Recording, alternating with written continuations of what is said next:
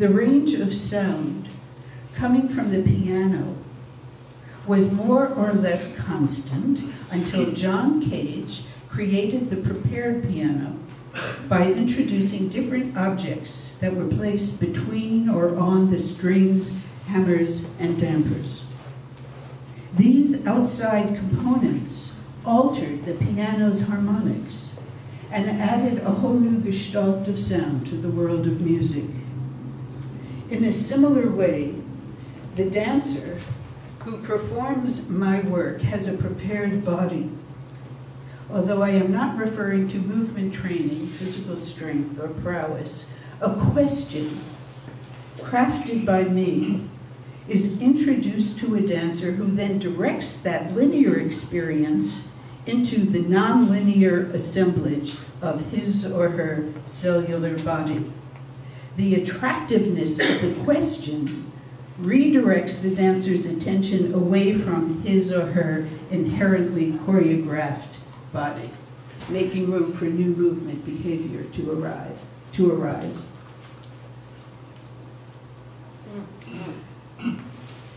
And then just one more way in which I have been reorganizing myself in terms of my research of the body is this turn your fucking head. It's the only movement direction that I've ever given in any of my classes. It's the only specific movement direction I've ever given. And I want to read you, but I'll read you some of what I wrote about it.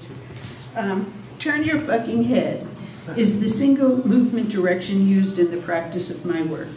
It is meant to disrupt beliefs that what I am doing matters, whether or not I am conscious that I have this belief. In the context of my work, what matters is not what I am doing, but how I am choosing to engage in the moment. Turn your fucking head came like a shot out of hell as I watched myself on video. Because other people were in the room, I kept the ongoing entreaty to turn your fucking head, Deborah. I kept it to myself because there were other people in the room. I was dancing as if I could control all the elements of my performance if I just held my head still enough. It was painful to observe, but it was a turning point in my understanding of performance, particularly in relation to my work. The regal head is endemic to dance and theater practitioners. As artists, as I would say, as performing artists, we need to prove we are serious and responsible citizens of the world, committed to our respective art forms, who know what we are doing and want the audience to know this too. This need to assert our value in society lodges in the head like a fortress, unwilling to surrender. It's this.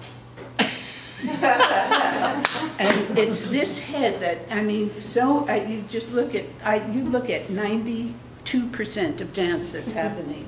And this is, and it's painful. I mean, we have to show that I am in charge. I know just what I'm doing. I am command.